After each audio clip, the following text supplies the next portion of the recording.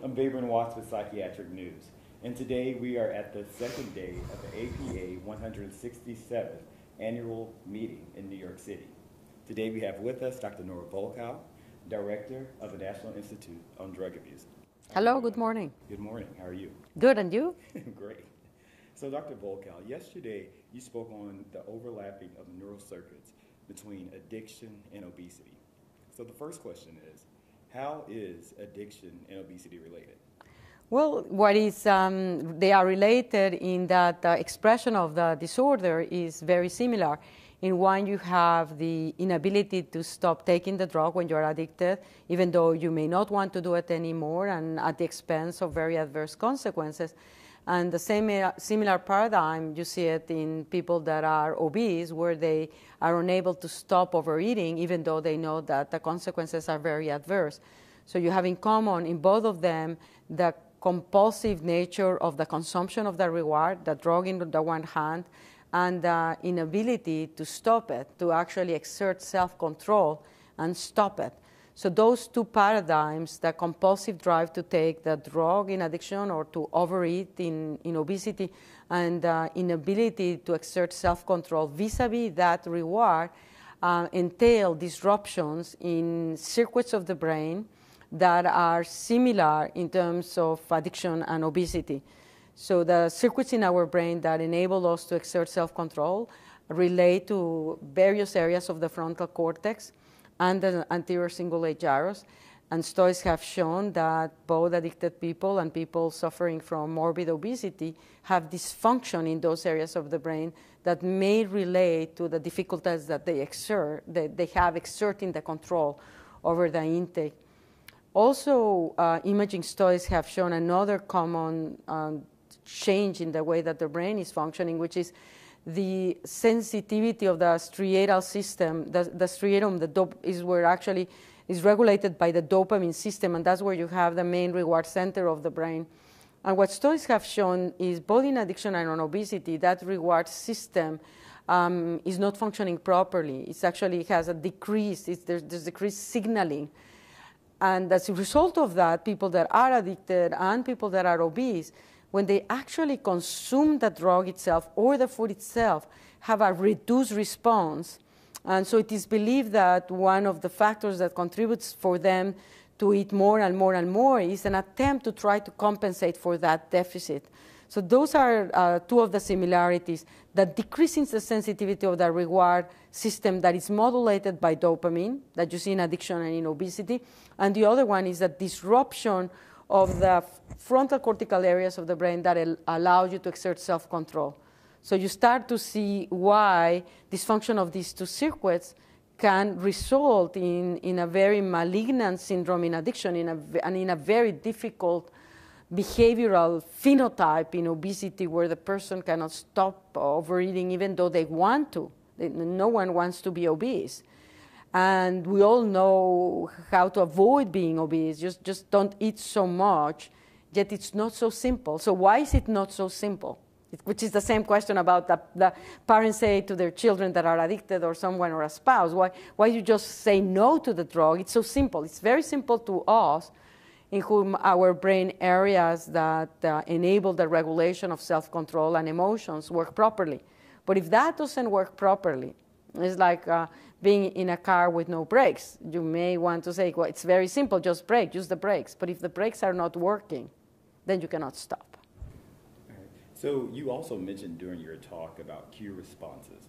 And I think cue responses for me would be like a green sign advertising $5 coffee. So you said that those responses create compulsive behaviors. Could you explain what's going on in the dopaminergic system? Yeah, no, and the conditioning responses are very, very important, and again highlights that all of the circuits that are used by drugs are circuits that have been developed in order for us to ensure that we get the food and survive.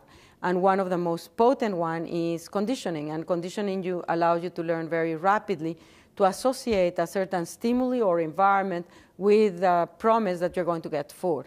And that allows you to learn rapidly when you see an object that could deliver the nutrition that you wanted and desired. So it's a learning that occurs very rapidly, and it's a learning that not only allows you per se to consciously recall, because that's not so important, but it's a learning that even if it is unconscious, motivates you and drives you to desire what that stimuli is promising. So in the first one to describe this was Pavlov, and so that the animals salivated when they heard the sound that they had associated with the meat. So they salivate because the sound for them is telling them the meat is coming. And it will also, now we know from subsequent studies, that is driven by the fact that dopamine gets activated with a conditioned stimulus. So when you see something like the sound that predicts your cappuccino, or the sound that predicts the meat for the dogs, activates the dopamine system, and that drives their motivation to engage and make the long line on Starbucks to get your coffee, or the animals to go where they know they are going to get the food. So it is a signal that alerts you and drives and engages you to want it and to do the behaviors that are necessary in order to be able to consume it. So that's conditioning. And foods do it. It's very important for us to survive that we get conditioned to food. But also drugs do it. And that is one of the aspects that make it very difficult to treat, because you get conditioned, you get in an environment where you've been conditioned, and you desire the drug, and you relapse. So because of the relatedness between addiction and obesity, you stated during your talk that some experts think that obesity should be added to the list of psychiatric disorders in DSM. What is your take on that? I was one of the ones that wrote an editorial to say that psychiatry should take an active role in the management, screening, and treatment of obesity as it relates to helping patients that have trouble regulating their food intake to be able to control it better. Because we deal with obesity, and I mentioned it yesterday, predominantly with its consequences, diabetes, cardiovascular disease. But if we really want to address it properly, we need to change the behaviors that are so difficult to change, because brain circuits in the brain responsible for allowing us to exert self-control, for conditioning, for decreased reward sensitivity, have been disrupted by the exposure to high fat content food or high sugar, or by biological vulnerabilities.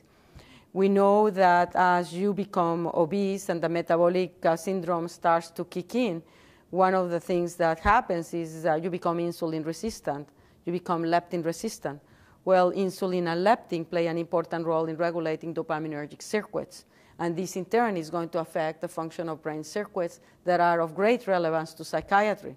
And that's why my position is, yes, obesity is associated with a metabolic syndrome, but obesity itself is associated with changes in brain function that are perpetuating the condition, and for which psychiatrists, because of our training, are in an optimal position to try to help patients overcome. Okay. So in a nutshell, a lot of obesity does start with behavior. Yes, obesity, most of the obesity starts with behavior. Okay, well, I thank you so much, Dr. Volkow. It's always You're very a pleasure welcome. speaking with you. I'm David Watson. We'll have more with Psychiatric News live from the annual meeting.